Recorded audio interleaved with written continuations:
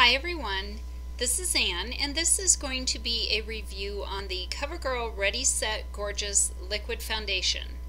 And I found out about this foundation from watching Makeup by Tiffany D.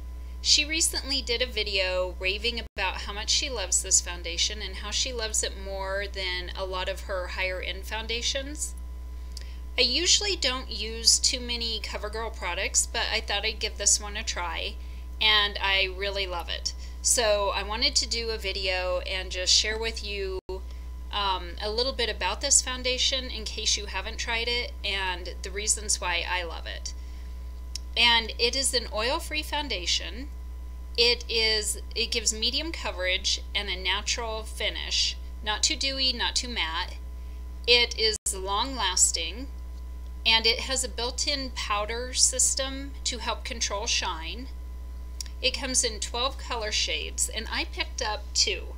I have the 305, which is golden tan, and then I have the 220, which is soft honey.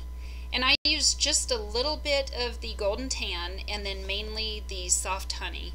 And I just mix it together in my palm and apply it with my fingertips, and I just blend it in really well.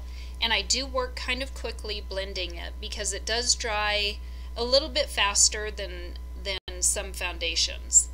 So in order to get a nice smooth look, you need to kind of blend it quickly and really well. And it retails for between about $7 and $10. I found it at Target and Walmart for around $6.99 or $7, and then I saw it at Walgreens for about $9.99.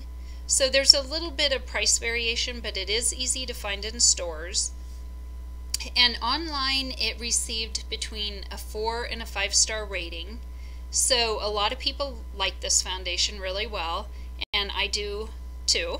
And the things that I love most about it is that it holds up really well throughout the day. It doesn't wear off, and it does help control shine. And I like the fact that it gives a natural finish, a natural look to your skin.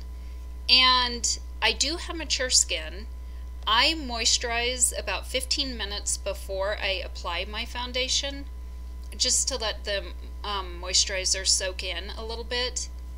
And I have not noticed that it settles into lines or wrinkles, so it appears to be good for mature skin as well.